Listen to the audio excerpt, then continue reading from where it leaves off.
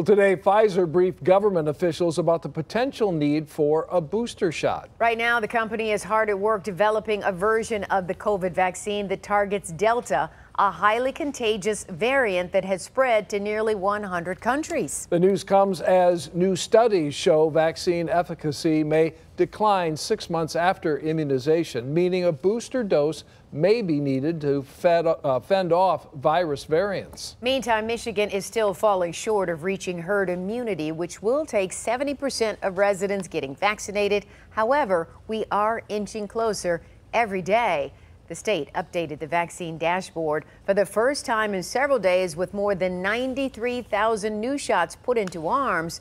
The total administered now over 9.1 million. The first dose tracker bumped up to 62.4% of Michiganders 16 and older. But some Michigan counties are seriously lagging behind the rest. Monroe and Sanilac counties are hovering around a 43% vaccination rate, and Detroit is even lower at 38%. Tonight, our Jennifer Ann Wilson takes an in-depth look at the research and what experts are saying about the potential need to armor up again. One expert I spoke with says the purpose of vaccines isn't to completely eradicate a virus or disease, and in his opinion, a booster just isn't a priority right now. This week marks 7 months since the first American outside of a trial got a COVID-19 vaccine. Now people are maskless, venues are at capacity, life in Michigan almost feels normal again, but the virus is changing. The CDC announced that the Delta variant is over 50% of the cases that we're seeing in the U.S., and that's bad news. Delta's sort of been a game changer. You know what it did in India. It devastated the country. Their health system collapsed under it. People were dying in parking lots, dying when their oxygen ran out.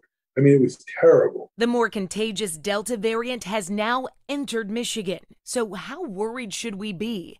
Dr. Anu Malani, Infection Prevention Medical Director at St. Joseph Mercy Health System, weighs in. We are seeing some localized outbreaks in communities and areas that have low vaccine rates. As of July 9th, 54 people in Michigan have been diagnosed with the Delta variant, according to the state health department. For perspective, let's take a look at the larger sample, a 4-week stretch in Michigan ending June 22nd. More than 90% of specimens were alpha. Less than 0.5% were beta, a little more than 2% were epsilon, another 2% gamma, less than 1% were delta. We know with the variants, there's less room for error. So we actually, for those that need to undergo 2 vaccines, we want to make sure that they get their second dose. But what about a third dose? Today, Pfizer spoke before government officials about its booster vaccine, hoping for emergency use authorization, claiming the third shot could increase antibodies up to 10 times more than the second.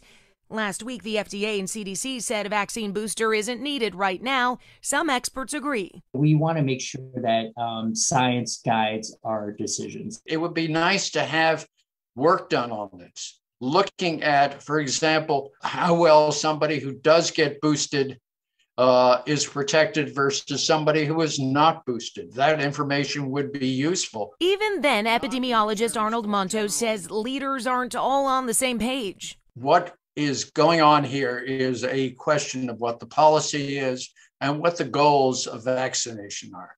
Is the goal to eliminate COVID-19 like smallpox, or just reduce risk of severe illness and death like the goal of a flu vaccine? It would be far better right now to get a larger proportion of our population vaccinated, which will give them very good protection. According to state COVID modeling data, more than 99% of people hospitalized for COVID-19-like symptoms were not fully vaccinated. From January to mid-June of this year, of more than 50,000 hospitalizations, just 447 hospitalizations were people who were fully vaccinated 2 weeks from their final dose. Less than half of Michigan's eligible population right now is fully vaccinated, and the rate has plateaued. There was some implication in what Pfizer said that they're seeing the actual level of antibody drop off, but I haven't seen that published anywhere. With flu in a good year, we're 50 to 60% effective, and yet we prevent a lot of morbidity, illness, and deaths with our current flu vaccines. Similar to the flu, the COVID-19 virus mutates. As of June 22nd, Michigan has identified a whopping 12,491 COVID-19 variants. Delta is one of the newest and strongest. We're going to be able to cut down on transmission and production of variants, the development of variants, if we get more of the population vaccinated. Experts say we will need a booster eventually, so it's a good thing that these companies are working on them. But for now, getting that first dose is much more important. We've got more information on our website at WXYZ.com. I'm Jennifer Ann Wilson, 7 Action News. And for a look at the latest research surrounding the possible need for a booster shot or to find a place to get your first vaccine dose, head to WXYZ.com. All right.